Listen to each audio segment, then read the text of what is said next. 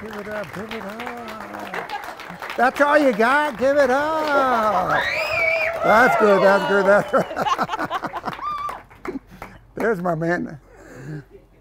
Thank you all so much for coming. I'm enormously pleased to be here today. I have spent a lot of time in Frisco and the Breckenridge and in this area here also. It's a favorite place of Colorado. It's just nothing but beauty and wonderfulness. And then being under the gazebo here with a lot of people here is just absolutely wonderful. Thank you so very, very much for coming today. I always appreciate audiences that come. My name is Angel Vigil. I will tell you a little bit about myself and then we'll just get right into it. I will talk until somebody falls asleep. And then I stop, okay? Because I got to gauge my audience as best as I can. Okay, then I got my VIP section right up here too. That's always good too. All right. I love history. I'm a scholar. I've written 6 books. I actually know what I'm talking about. I was telling Jana here, the person who invited me to come, I could talk 10 hours straight without taking a break or repeating anything, but I'm not going to do that today. I work at the History Colorado Museum in Denver. If you're in Denver on August 1st, it's the birthday of the state of Colorado. 1876, we're called the Centennial State. The reason we're called the Centennial State is because we became a state exactly 100 years after America became a country. So if you're in Denver, it's a free day at the museum.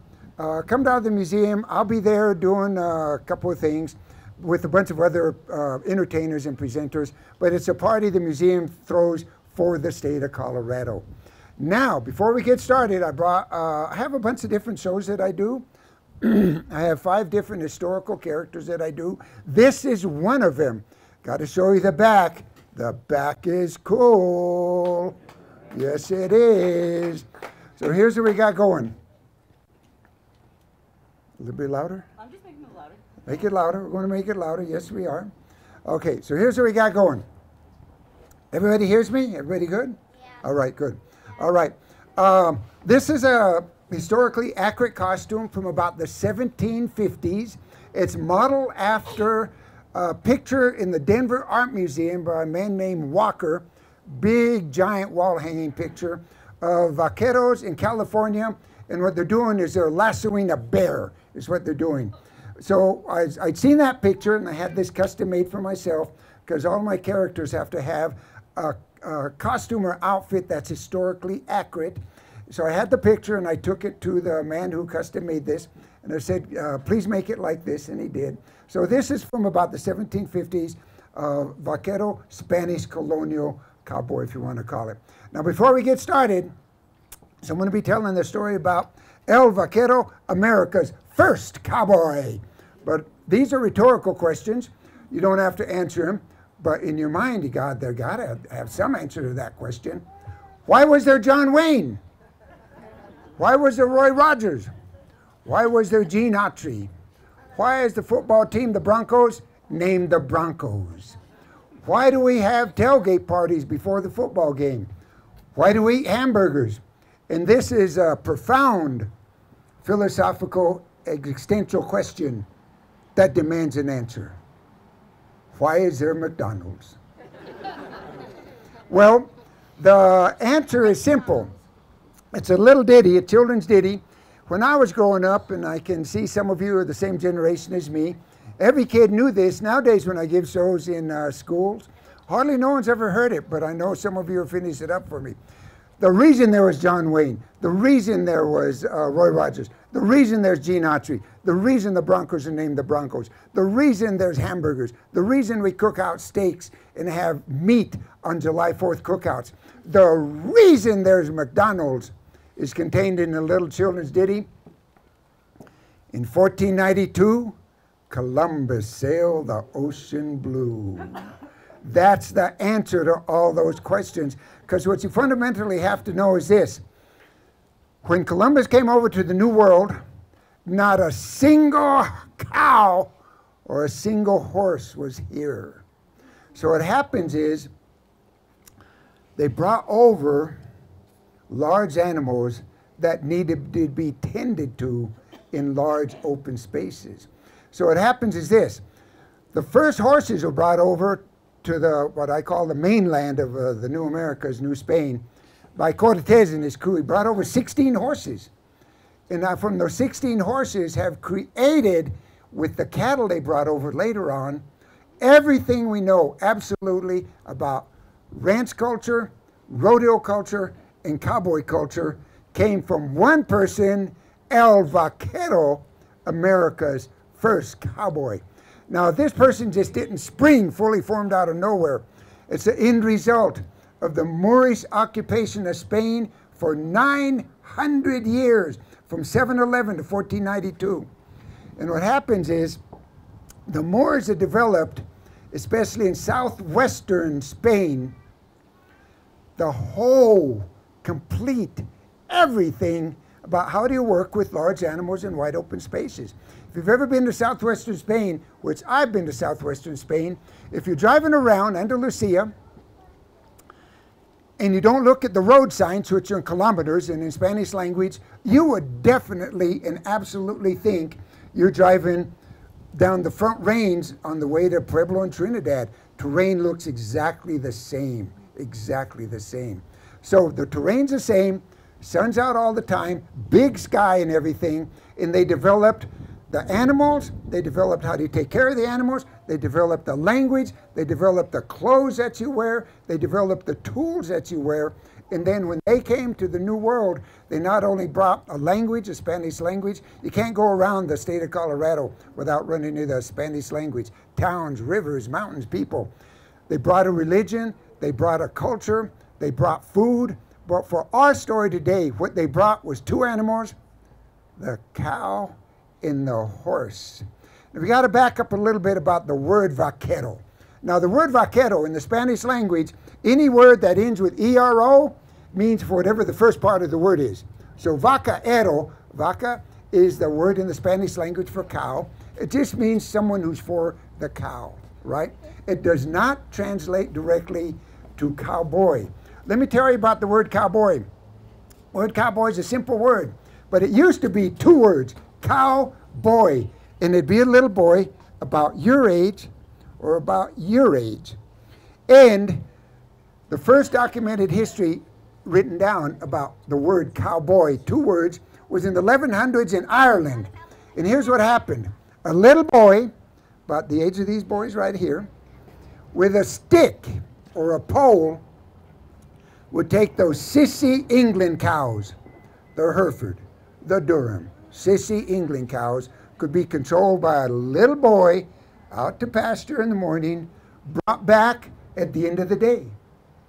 First documented instance of the word cowboy. Later, during the Revolutionary War for Independence in the United States, the word cowboy, well, those fighting words, became two words. A cowboy was someone who was stealing cattle from the American patriots to give to the British soldiers. Next time it pops up was in 1848, the Great War between the United States and Mexico, where Mexico lost half of its territory and the United States gained the whole southwestern part. Once again, a cowboy was a cow thief. Now it was someone from either side, the American side or the Mexican side, but the same activity, stealing to feed the soldiers on whatever side they're on. Then something powerful happened. The Transcontinental Railroad was completed. And these dandies started coming out west. And they ran into El Vaquero, a true man, not a cowboy. Someone handling large animals in wide open spaces. Because the cowboy before had been handling a herd of maybe 5 or 6 cattle, the family herd, going down and coming back. But here's a man on the wide open plains of the Southwest handling 1,000 head, taking him 1,500 miles, right? With a small crew and outfit of 7 or 8 other men. So what happens is, these dandies came out. They're wearing the bowler hat, wearing the vest, wearing the bow tie, the white shirt. And they started writing these stories, these dime novels, and sending them back east. And what they were writing about was the exploits of the vaquero, this man they ran into out west. A man who would seal the deal with a handshake. A man who would work from sunup to sundown. A man who was polite to women and children. A man said what he meant and means what he said.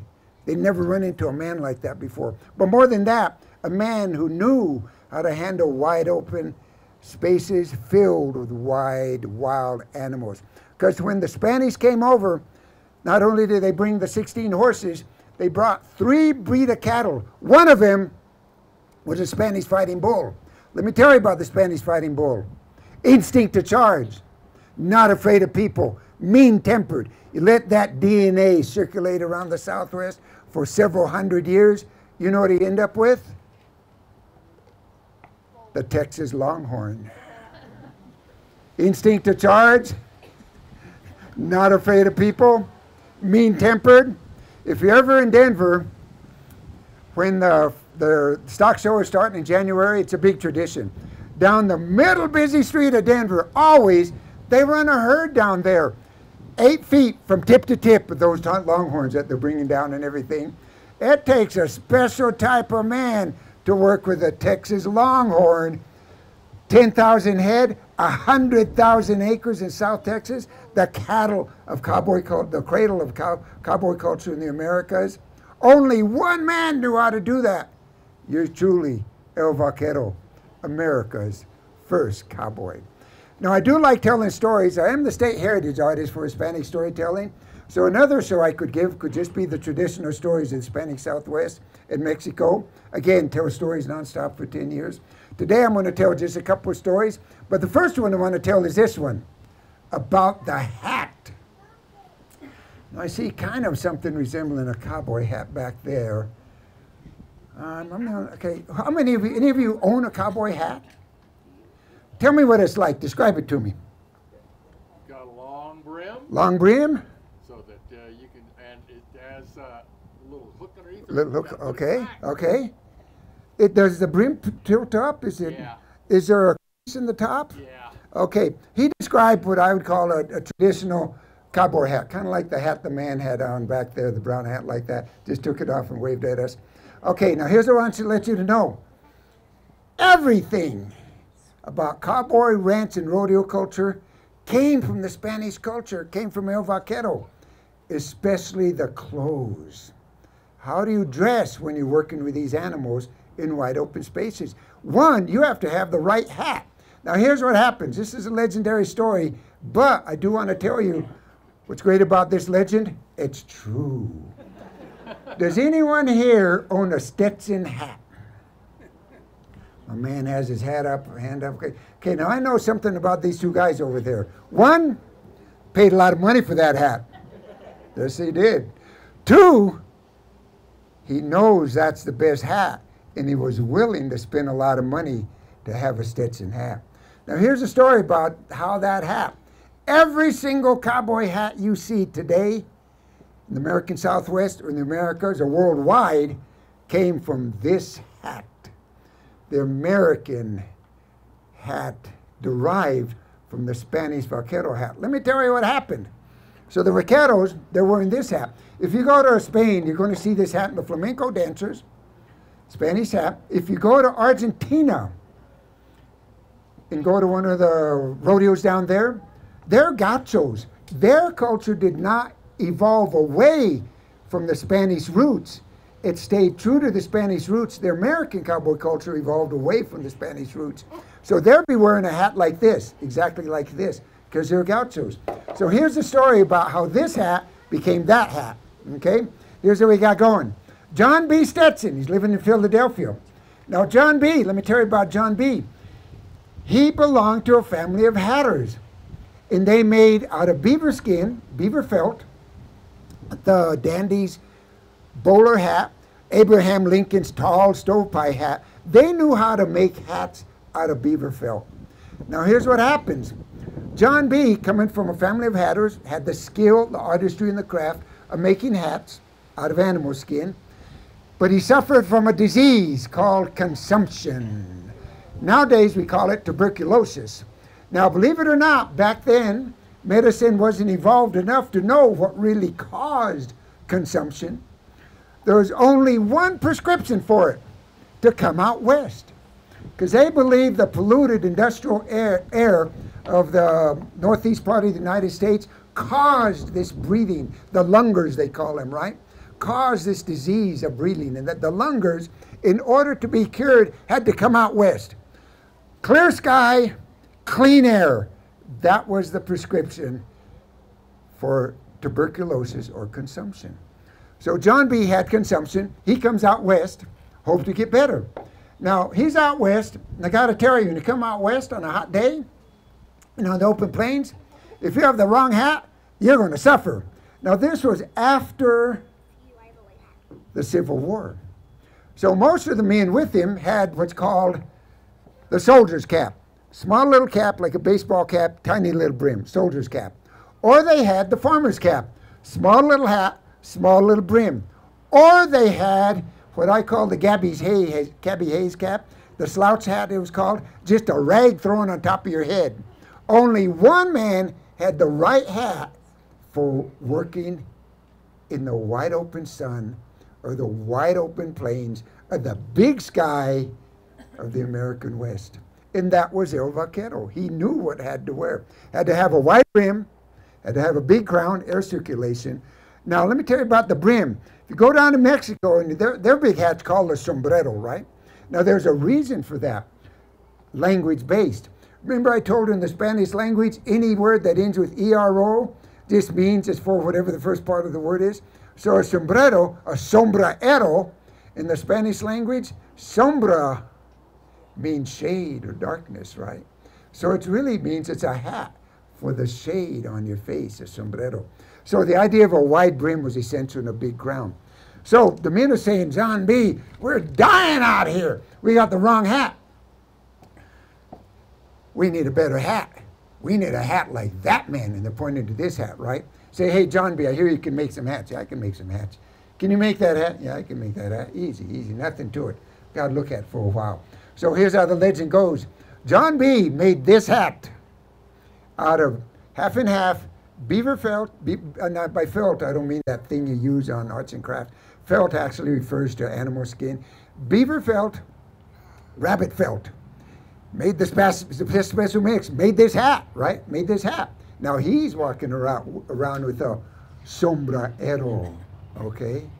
So here's what happens. Man comes up to him and says, hey, John B., got to have that hat you're wearing. I'll give you a $5 gold piece for that hat. John B. shows him the hat. Hey, you won't believe what happened. The fresh air and sunshine, John B. starts to feel better. A small little side to this is, you know, in Denver is the Jewish hospital. It's world renowned for respiratory diseases. The reason that it was founded to treat consumptive patients coming out west. And the treatment was they would just roll you out in the sun is all they do. And then roll you back is what they would do. So John B.'s getting better. He goes back to Philadelphia. You know what he's thinking about? That $5 gold piece is what he's thinking about. That's what he's thinking about. He says, wow, that man gave me a $5 gold piece for that hat. I can make as many of those hats as I want to. So he's left the family business, started his own business, the John B. Stetson Hat Company. By the early part of the 1900s, John B. Stetson Hat Company was sending out west 2 million hats a year. The reason is it was a good hat. You could fan the fire with it, make the horse go faster. You could use it as a pillow. You could shoot a bullet through it. It still worked. By smell alone, you could identify your own hat, was what they would say. And then what they would do is this. You could bring water to your horse with the hat, right? So the John B. Stetson hat, direct descendant of this hat. But he made a couple of changes. I actually think they're for the good. One of them was addressing the vanity of the 7th grade girl. Now you might wonder, where am I going to put this? I'm going to tell you I'm going to put this. I'm going to put you at the stock show in Denver. These cowboys, right? They come into Denver to buy a new hat. Now the stock show, if you buy a new hat, the brim's always flat. They steam it right on the site for you. And you stand in front of a mirror with your hat. And so one of the things was you can shape the brim, right? Away from the flat brim. So this is why I call it the vanity of the 7th grade girl. I see these real macho cowboys in front of the mirror with their hat being steamed? I don't know. What do you think? Maybe like this. What do you think? Okay, steam it. Okay. And then once it dries, it's all hard and everything. So the idea that you could personalize the brim was a change. But the other thing he did was, how do you take the hat on and off? Because you can always tell a real cowboy when they take the hat off. Always crown down. Don't put it on the brim. Reason is you spend a lot of time shaping that brim, right? And you don't want it to break down by putting it down. Always crown down. So what happens is this. To take this hat off, I don't like taking this hat off. I have to grab it by the brim because my hand's not big enough really to be doing this all the time, right? So the idea of an indention, that with 3 fingers you can reach up and take the hat off, that's what I call a technological advancement of a utilitarian object, your hat. How are you going to take it on and off? The first hat was called the Boss of the Plains. Didn't have much of a brim adjustment then. Had a very high crown, right? Had a very high crown. Want to tell one more story about the idea of the hat. Now, remember when cultures come together, language jumps cultures. And in southern Texas, all these Anglos were coming in, and they ran into the Vaquero, working with a bunch of large animals in wide open spaces, but all the Vaqueros are speaking Spanish. So almost every term used in cowboy, ranch, or rodeo culture is directly derived from the Spanish language, because all the Anglos coming into South Texas just started using the same language that the Vaqueros were using to describe the work you do to handle large animals in wide open spaces. So what happens is this. Here's one example. Y'all know what the 10-gallon hat is? It's a hat with a giant brim, right? I mean a crown, giant crown, right? Now, a lot of people think the 10-gallon came from volume, that it must hold 10 gallons. That's not where the name of that hat came from. Here's where the name of that hat came from. In the Spanish language, it's archaic now, it's not used much anymore. There was a phrase, tan galán. See where this is going? And tan galán is almost untranslatable, it's idiomatic. It means, cool, dude. Okay, that's what it means. So what happens is the hacendado, the owner of the ranch, would come in, and the hacendado, well, he's dressed fancy, right? He's dressed fancy. And one of the ways that you can show off is by how many bands of silver, hat bands of silver, are on your hat. So the more hat bands of silver you had, the richer you were. But the more you had, the taller the crown had to be, right? So the vaqueros, they would see man coming in, the hacendado, the owner of the hacienda, with his big old hat, right? With all the silver rims going up. And they'd hear the vaqueros saying, oh, that hombre is tan galán, right? And they just started thinking that hat must be a tan galán hat. And then language always jumps, and then it became the 10-gallon hat. I really got 1,000 of these. The word rodeo comes from the Spanish word rodear, which just means to gather up in a circle. One of my favorite is the juzgao. You know what the juzgao is? Juzgao comes from the Spanish word juzgado, which means the courthouse. So if you're going to the juzgado, you're going to jail because you're going to the courthouse, right? And the hanging judge is going to be there. So the word juzgao came from the word juzgado. The word jerky, beef jerky, came from the word charcar, which just means to cut beef into strips and everything. The word lasso came from the Spanish word lazo, which just means a snare or a trap. The word lariat came from the Spanish word lariata, which just means the rope. So I'm not making it up. The clothes, the way you do it, the tools you use and everything came directly from the Spanish language. Now, told you the story about the hat. I love telling the stories about how things happen. I want to show you some stuff. I bring a lot of show and tell here, right? Now, these are my working spurs, all right? Let me tell you what's cool about these spurs. These spurs are about 150 years old. They should be in my museum under a plastic case, right? They're museum. But usually I wear them, and I'm not wearing them today because this is a different type of talk. So what's cool about them, they're made of iron, and they're Spanish, there's silver. In Mexico, the silver mines were really abundant. So that something as utilitarian as a spur would have silver inlay is cool. And then the little dangles here like this. And the rowel, this is a Mexican rowel, Spanish rowel. The rowel is really big. The modern rowel is called the Texas rowel. It's about 1 inch around, and it's more wavy. It's not spiky like this. If you ever see a horse that's all scratched up on the flanks, then you know the rider of the horse is not only a cruel person, but doesn't know what he's doing, right? You should never have to resort to going to the spurs. If people working with large animals in wide open spaces and you're riding a horse, 2 animals have to be trained. One is the horse. The other animal that has to be trained is the rider, right? The rider and the horse are trained up. You don't need this.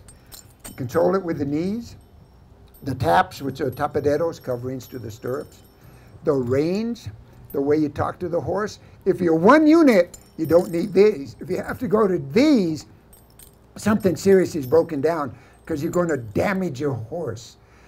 Animal skin, leather, we use it for belts, clothes, any number of things, right? On the animal, the skin is like our skin. It's very thin, actually. Feels pain, gets cut, gets infected, and you don't want to do that to your animal. Okay, now I am looking at you.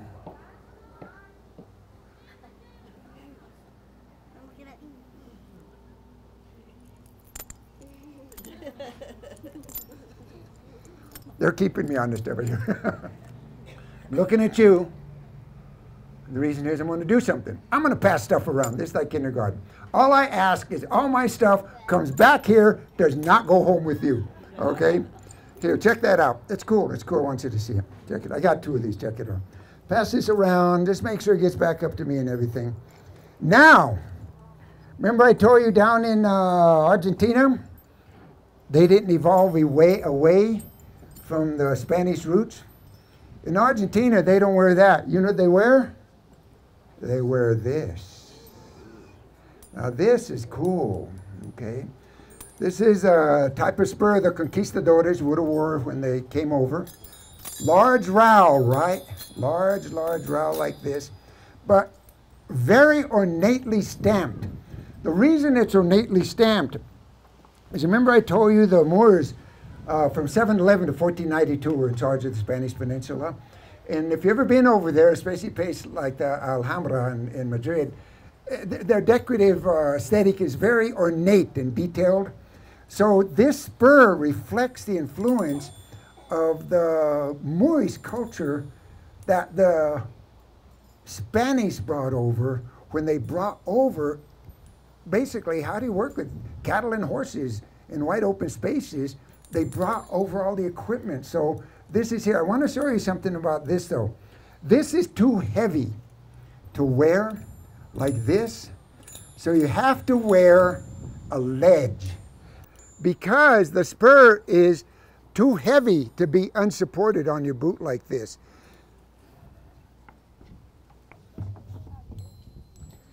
Pass that around. Check this out.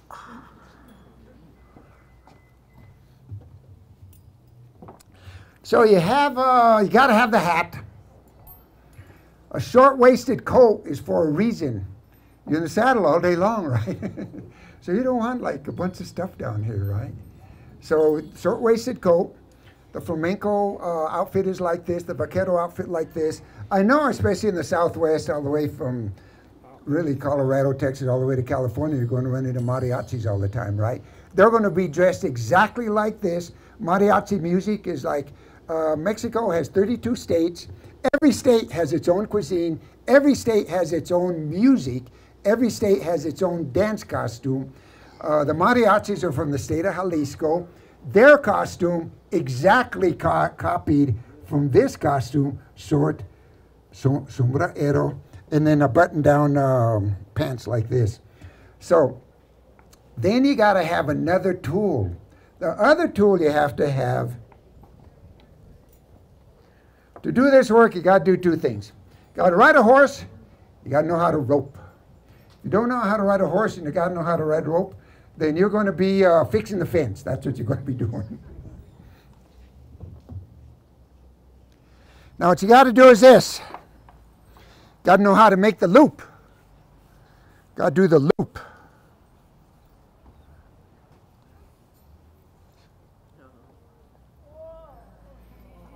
This is called the Texas flat spin. There's a lot of tricks to do, but I'm constricted by space here. You ready? I'm going to catch you. You ready? Oh, don't give me that face. Huh? You want to be caught? Okay, so you got to know how to rope. Now this rope's a trick rope, right? It's called a diamond spot. This is not a rope. They sell this at the hardware store. Wrong rope. Don't buy it, because this rope actually has a little stiffener in it. Because to do tricks with a rope, you need this rope. The rope they sell at the hardware store that looks like this doesn't have the stiffener, so it's no good. Now, but the rope is important. Now, today, if you want to go get rope, just go to something called a tack store. And you tell them how long you want it, right? But back in the day, you didn't have a tack store. You had to make your own rope. So here's what you got. This is a horsehair rope. Love this rope. Reason is it's pretty. This is, I call a very dull horsehair rope. It's just like kind of beige and grays and blacks and everything. But horsehair, you know, horses come in a lot of different colors. And their manes are different colored all the time, depending upon what the body is, what breed of horse that it is. So I've seen horses that are blonde and red-haired and rust-colored and everything. So you get a horse really different colored. Now the thing of this rope is, the end of it is very oily. Now this is horsehair, right? From the mane and the tail. It's not what I'd call a really durable rope because it's an organic material, horsehair, which means over time it's pretty strong, but if you're using this all day long for doing the hard work, it's going to stretch, it's going to break eventually, right? But you could make a rope out of horsehair. It feels oily on the end. You know why that is? Horses don't shampoo their hair. Yeah. What's your hair like after 3-4 days? Well, it's going to feel like this, won't it, right? Okay, so do this. It's very, very prickly. Be aware. Now the other type of rope would be this rope. Now this rope's cool. Braided leather. People that make this rope, they're all dead. This is a lost art, right? Anyone that does this is an artisan working in a lost art. Reason is you don't need to braid leather anymore to get a rope. So here's what happens. Here's what's unique about this. You know how you get braids and you braid them into three strands?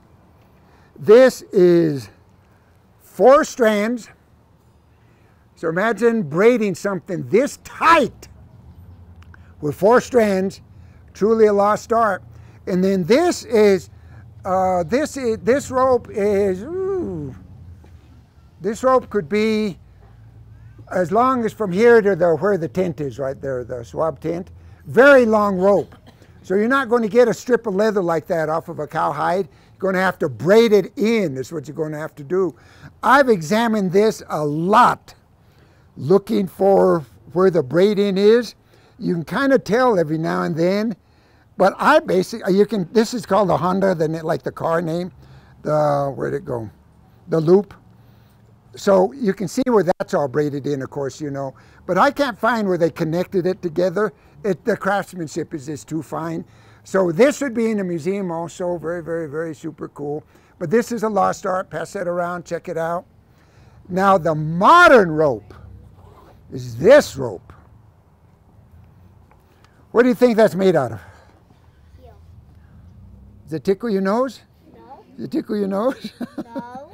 Tickles my nose. Okay. Looks like strands of cotton, right, is what it looks like. The modern rope, and when you go to the tack store, you just say rope. That's what you call it, rope. Is made of plastic. Polynylon, right? Extremely strong. That's what's good about it. I don't like it so much because when it gets wet, it's like plastic. It gets real slick. But you're wearing gloves anyway, so you just grab a hold of it. If I were to burn this, you'd smell that real acrid, sharp smell of plastic burning. The beauty of this is, and I've had cowboys come up and tell me, why do you say that? That's so disrespectful. That was insulting, but true. You don't have to be very good at your loop. Reason is, it's a very stiff rope, and I'm not going to take it apart because I'm going to pass it around. So when you're doing this, the rope holds the loop, right? Because it's a very stiff rope. The secret of good roping nowadays with this is not in the loop or the throw. Be really close to the animal, right? That's the secret. Because don't forget, that animal doesn't want to get caught. So that animal is bobbing and weaving and left and right and everything, you know. So you want to be really close. So you're booming it from on top or underneath. The secret, as close as you can be, is the way to be successful with the modern rope. Okay, there we go. There we go. Hey!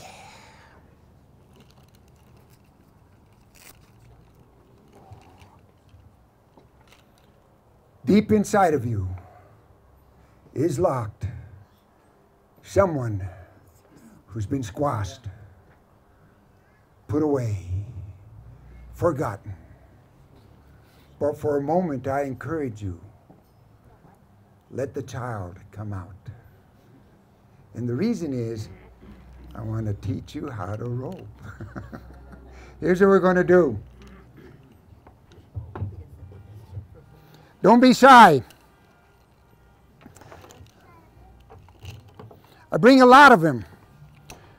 The reason I bring a very diverse show is I could do the college academic professor talk, because it's true. I'm a scholar. I've written 6 books. I work at a museum. I know a bunch of stuff, right? That's the most boring talk I do. It just is. The only reason people sit through it because they're in a class I'm teaching and they know I'm going to give them a test about it later on. But for these types of talks, I like to have a bunch of variety. I tell stories, I fool around, I pass around stuff, and I like to teach people how to do the loop, right? So then you can catch things, okay? Okay, now I got a bunch of these. And we have some space up here. So we're going to do it out here. Who wants to come? Right out here, right now. Okay, go out there. Come on out. Let's go. Let's make this happen. Come on out. Yes, I want you to come out. Thank you, thank you, thank you, thank you. Come on out. Come on out. But out here. Come and stand out here. Come stand out here. Watch these cords. Come and stand out here. Oh, you want to do this? I thought you might want to do this. One for you, one for you. Go ahead, come out here, come out here, come out here. One for you, one for you. Go ahead, come on out, come on out. I got some more. The child, let the child out. Let the child out. Come on, come on. Yes, yes, yes, yes, yes. How are we doing? Yes, come on out, come on out. It's a lot of fun. Believe me, it's a lot of fun. Thank you. Come on out. I got 3 more, 3 more. 1, 2, 3. Okay, now we're going. There we go. There we go. Okay. No, out of luck. Out of luck. Just coming. Just in time. Just in time. Okay, now. I got it. No, you don't have it. Okay, here. Come on out. Okay, now everybody, spread out. Spread out. Spread out. Make some room. Okay, put your arm out in front of you. Shake it around, crazy. Don't do that again. Put your arm out, just the wrist. First thing, whoa, look at this. This man was born to be a vaquero. Stretch it out a little bit. Just the wrist, nice and easy. Going around like this, nice. Wow, everybody's doing it. I like this. Just. How would they make it I'll tell you another thing about it, okay. Looking good, looking good. Okay, give me the ropes back. Everybody come and sit down. I got to tell you more about this. Thank you so much for taking part. Now, one person asked me about these ropes. These are tricked up. And the reason is, when I do demonstrations like this, I want people to have success. Now, you notice almost everybody kind of got it right away. And the reason is they're tricked up, they're glued on, they got this swivel thing up here. Now, the reason I don't give anyone a real piece of rope is this. When you're spinning rope, the rope's going to kink on itself. And so if you're just spinning it, because on this rope, this is spinning like this, so that means the rope's spinning on itself and it's not getting kinked up. But on a regular rope that's not tricked up, if you don't spin it, this gets all like this almost immediately. I want to move over there just because I got to show more room here. Could you move over just a little bit more? Thank you. Okay, because I want you to watch this hand. As I'm doing it, I'm spinning like this because I'm having to spin the rope at the very same time I'm spinning the rope. Try to do it up high like this. Do you see what I'm doing with this hand? See, because I have to keep spinning the rope with this hand, because watch what happens. The minute I stop that, it's all kinked up. That's too hard to learn at one time. That's something, if you're going to be a trick roper, you actually have to practice. Now, going to get wild and crazy. Y'all ready? I'm talking wild and crazy. Okay, because the whip. Oh. So riding on the horse, if you're right-handed, you keep your rope right here. You tie it in the back, on the saddle back here with these latigo strips or the little strips of leather. Keep it on the back here like this, right? Then what happens is this. You never hit an animal with a whip. And the reason is, it reveals your essential cruelty in that you like being mean to animals. And remember I told you about animal skin? That is very, very thin, and you don't want to create damage to a wounded animal out on the trail because you don't have the vet there, right? So here's a story with a whip.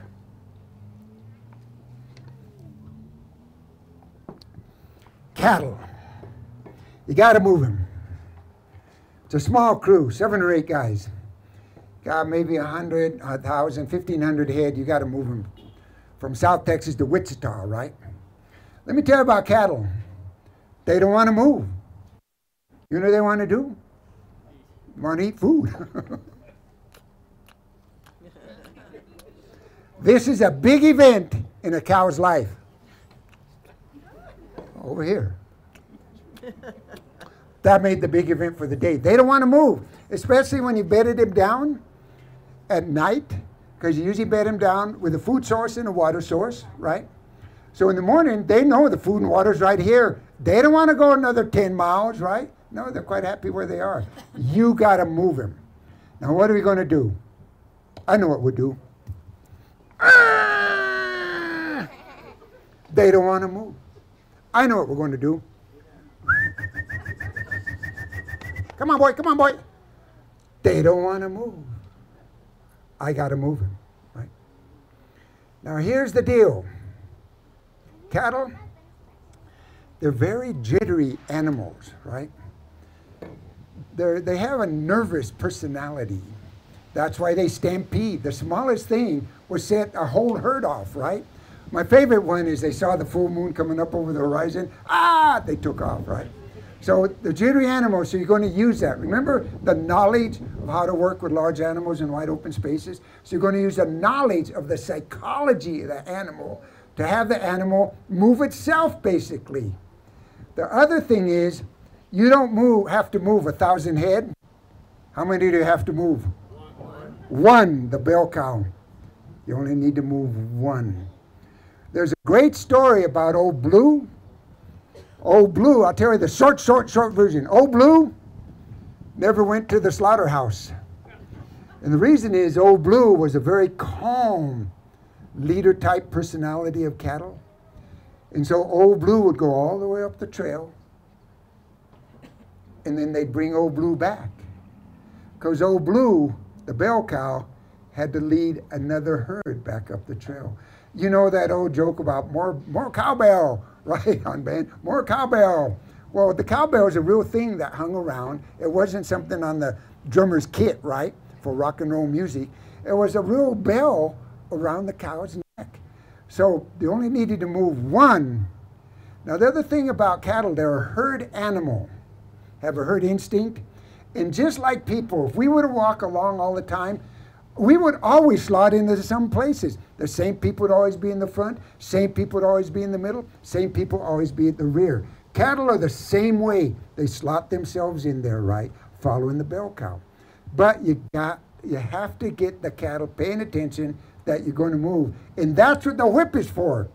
Now, this is a small whip. It's about 8 feet long. It's my demonstration whip. The real whip would be maybe 12 feet long, much longer. And what you do is this. You ride up to the herd, you crack the whip over the herd, right? The cattle, they're doing their thing. They hear that crack. Whoa! Whoa! Whoa! What's going on? What's going on? What was that sound? What was that sound? The mind of the cow, right? So then what happens is this. Then you flank him in the shape of a U. Some men on the flank that keep it in like this. And then the men ready to drag in the back, keep the stragglers in the back up. And you leave the front part open. And up there is riding the trail boss and the bell cow and everything, you know. And the cattle are literally, whoa, whoa, whoa, big thing. Man on a horse, right? Whoa, whoa, whoa, whoa, ding, ding, ding. Oh, okay, I'll go this way, you know. I'm making light of it, but if you know what you're doing, that's about it. Let me show you.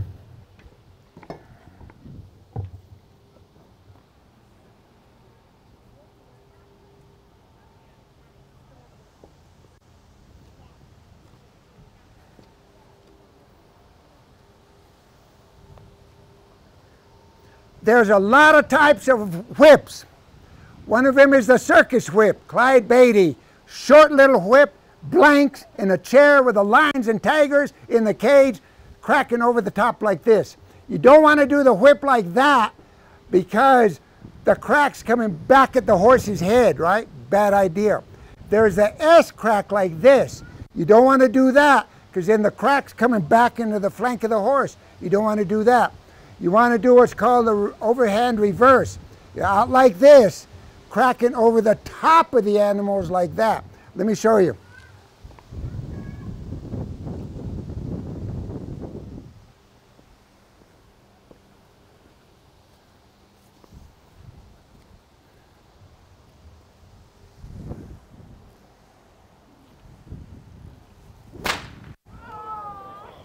Oh yeah.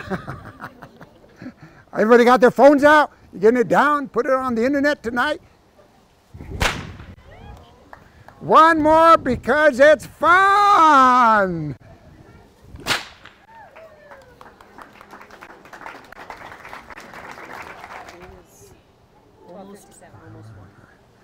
Okay, here's what we're going to do. I'm going to tell the story, and then it's over. Now, I was talking to Jana before. She said the main comment they get is always, I wish he'd gone on or she'd gone on longer and done more of this and everything, you know. But I'm going to tell the story, and then we'll have been here for about an hour. Nice and tight little show and everything. Before I end up, I want to thank Jana for inviting me to come. I want to thank all of you for coming. You made the show, actually. And let me tell you a story. I'm not even exaggerating. At the drop of a hat, I have 100 different stories ready to go. I'm going to tell you one of them, the legend of the falling stars. Now, vaqueros, cowboys, late at night, sitting around the campfire. Got nothing to do. So they just talk, tell stories to each other. This is one of the stories they tell to each other. This is actually one of the favorite stories they tell to each other. The legend of the falling stars. The legend of the falling stars says, when you're out in the open late at night, and you see the falling stars streaking down, they're not falling stars. What they really are, they're precious jewels thrown down from the heavens by the gods themselves as gifts to hard-working vaqueros.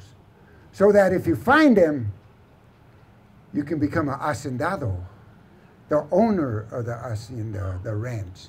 You can wear the sombrero tan galan.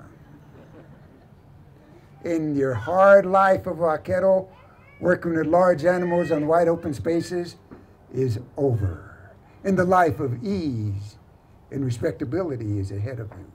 So they especially listen to the legend of the falling stars. Now, the falling stars says they're really not falling stars, they're precious jewels thrown down by the gods from the heavens themselves. And if you find them, well, here's how the story goes. One night, a vaquero had heard this story around the campfire, and he was riding herd that night. Now, you don't sleep all night long. Nobody does that. What happens is this. You got to ride herd for 2 hours. One vaquero going one way, one going the other way. And your job is to keep the herd bedded down, no stampede. So what happens is this. You just sing to the cattle. Now, I don't have a great voice. Most vaqueros don't. But the cattle, they don't care. For some reason, the sound of the human voice is very settling to cattle. So as you're riding your 2-hour shift late at night, you're just making up songs. In fact, a lot of the old cowboy songs were originated in this way. Cowboys is making up songs, riding herd late at night. So they're riding herd around like this. And one vaquero, he looks up and he sees the falling stars streaking down from the night skies. And they're coming down, they're coming in hot, right? So he sees where they land, and then he follows them very quickly. And what he does, he gets there and he pulls out his boot knife. And they're buried, they're hot embers, they buried themselves under the ground, but he can see them still glowing under the ground. So he gets the boot knife and he digs them up, and then when they cool off in his hands, he sees that.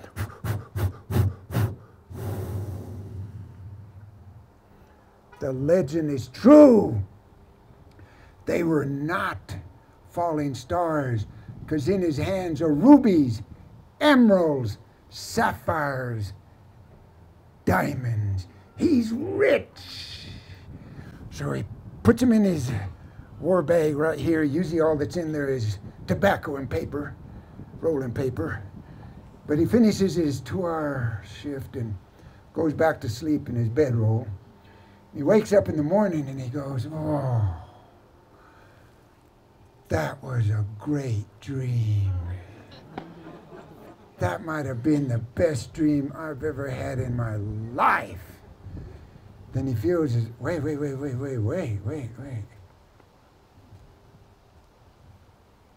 Rubies, emeralds, sapphires, diamonds. It wasn't a dream. The legend's true. The legend's true. So he doesn't want anyone to know about it. So he puts him away. But he knows he's rich now. He knows when he gets back, he's going to own the hacienda. He's going to own the ranch. He's going to own the outfit. He'll be wearing the sombrero tan galan. His life is over. This way, that way is going to be better. So out west, let me tell you, there's the code of the West. No one would tell you what the code is. It's not written down, but it's absolute. And it organizes and controls and leads the lives of the men out on the trail. Let me tell you about those men. You can call them simple men. I like to call them pure men. Only a few things are important to them. One is they love the animals they work with. Second, they love the land they work on. Third, they love the men they work with. And fourth, they live by the code. Now I told you, no man would tell you what the code is. It's not written down anywhere. There's only one way to learn the code, and that's by working with men who live by the code. So one part of the code says, when those morning biscuits come around, that cookies spent all morning cooking, you take your fair share. You don't take any more, because that means someone down the line is not going to get one, and that breaks the code. So the plate of biscuits are coming around, and Cookie's a retired man. He used to ride on the trail, but now he's too old. But he likes the life on the trail. It's the only job he knows. So now he just rides in the wagon and he cooks for the men, right? So what happens is he's coming along, and that plate of food is coming along with the biscuits, and the vaquero takes one of those biscuits, fresh off the fire, really good. Wait a minute, I'm rich. I can do whatever I want. He takes a second biscuit. Well, I'm here to tell you, all the men notice that. But part of the code says, before you start getting all accusatory on a man and getting in his face, got to give him a chance to explain himself. So they decided he's a good man. He's been on the trail with us for a long time. Must be a good reason for it. We'll let it slide this one time. He's a good man. Then what happens is this. At lunch, the bowl of beans comes around. He serves him one. Wait a minute, these beans are good. And I'm actually kind of hungry. Takes a second serving of beans. Well, I need to tell you, every man noticed that. And they said, well, now it's happened twice. We're going to have to talk to that man. Late at night, it was his turn to ride herd. Now, I had to tell you how it is. When a man's all in the bedroll and you're going to wake him up, you do not go and touch him because you don't know how he's going to come up. You call his name out. Hey, Vaquero! Time to ride herd. Let's go. Now, he's all rolled up nice and warm in the bedroll. It's a chilly night out on the open plains. And he says, you know what? I'm done riding herd. I'm not going to go. Well, you know what that meant? Man had to ride a double shift that night. Well, I don't need to tell you what happened in the morning. He gets out of the bedroll. All the men are around him in a circle, giving him that hard look. Now, part of the code says, man's looking at you. You don't be the first one to look away. And the reason is, if you're the first one to look away, from then on, you'll be known as old shifty eyes. So it's a beautiful thing with these men. They'll be looking at each other, and in some unspoken way, they just decide to both look away at the same time. But here's what happened. He looks up, all the men are looking at him, and the trail boss is especially looking at him. You know what he decides? They can look all they want, because pretty soon I'm going to own this outfit. He looks away, and he doesn't care. Now that was a direct insult to all the men. Well, I need to tell you what happens next. Trail boss comes up and says, we're going to give you one chance to explain yourself, but yesterday you took 2 biscuits, 2 servings of beans, and you did not ride your shift riding herd last night. We're going to give you a chance to explain yourself. Why'd you do that? And he says, well, I'm about here to tell you exactly why I did that, and the reason is I'm rich. And from here on out, I'm done with all this work. In fact, you're going to be working with me when we get back. That's what's going to happen here because I'm rich. And then all the vaqueros started laughing hard, laughing. And oh, we knew there was a good reason. You're too good a man just to do that for some dumb reason. The other day when that old bronc threw you off and you banged your head on the ground, made you plumb loco. You'll come to your senses pretty soon. That was a good story. You're rich. You're not rich. You're like us. You're just a working vaquero. Then what happens is this. He says, no, no, no, no. I'm here to tell you. And he tells him the whole story. He saw the falling stars. He spurred his horse, took out his boot knife, rubies, emeralds, sapphires, and diamonds. He says, I'm rich. The legend is true, and it happened to me last night. Then over here, Cookie's laughing. Hard. Loud. Now, part of the code says, you better not laugh at a man unless you are willing to back it up. So the vaquero walks over to Cookie and says, hey, Cookie, you laughing at me? Because if you're laughing at me, you better be ready to back it up.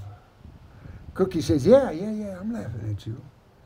The reason I'm laughing at you is I always laugh at dumb, stupid vaqueros. Well, I got to tell you, part of the code says you insult a man to his face, you better be ready to back it up, or it will be your last day on earth. Well, I got to tell you, all the men, they backed up. And the reason is, part of the code says 2 men going at it, it's not your fight, it's their business, let them have it. And the other reason they backed up is because they'd all seen a man's last day on earth. And if you've ever seen up close a man's last day on earth, not something you want to see again, so they just backed up. Well, I got to tell you, the vaquero went real close to Cookie and said, Cookie, are you ready to back up what you just said? Or it is your last day on earth? And Cookie says, oh, no, I can back this up. And then Cookie started talking real quietly and slowly because he wanted the words to sink in. Well, then all the men came in tight. And the reason is, part of the code said, if someone older and wiser than you is talking, you better listen up, because you just might learn something. So they come in tight to see what Cookie has to say. And Cookie says, hey, it's just like this. Here's what happens. I've been around a lot of campfires in my day, and it always comes down to the same story at the end of the night, the legend of the falling stars. Vaqueros love that legend. Who doesn't want to be rich and leave this hard life? But they get so excited about that legend, they don't listen to the second part of the legend. And the Vaquero says, no, there's no second part, only one part. Falling stars, rubies, emerald, there's only one. No, there's a second part. Well, now all the men come in really close, right? And Cookie says, well, let me tell you about the second part. The second part says that the first part's true. But there's more, and this is the part people miss, because they're so excited about the emeralds, rubies, sapphires, and diamonds. They miss the part that says, if you let all those riches change your heart away from the coat of the West, all those precious jewels would turn into worthless dust. Well, the Vaquero remembered the biscuits and the beans and not riding herd, and he got nervous. He says, no, there's no second part, and I'll prove it to you. When he got his war bag and he felt in there, yeah, there's something in there, yeah. Reaches his hand in there and he brings it out to show them the rubies, emeralds, sapphires, and diamonds. Well, I got to tell you, if you've ridden trail a lot, you hear a lot of things. One of the things you hear is the bawling of the calf as it feels the sting of the branding iron. One of the things you hear is the snorting and pawing in the dirt of the bulls as they fight for dominance. One of the things you hear is the howling of the wolf and coyote as it sees the full moon coming over the horizon. Well, I got to tell you, those vaqueros had never heard such bawling, or heard such snorting and pawing at the ground, or heard such howling as they heard come out of that vaquero when he opened his hand and all that fell out was worthless dust. Now, I tell you this story for a reason. You're up here in the mountains. You look like adventurous people to me. You might be camping one night, and you might see some falling stars come flowing down. And you might find out that the first part of the legend is true. But I'm here to tell you, the next morning, when that plate of biscuits come around, only take one.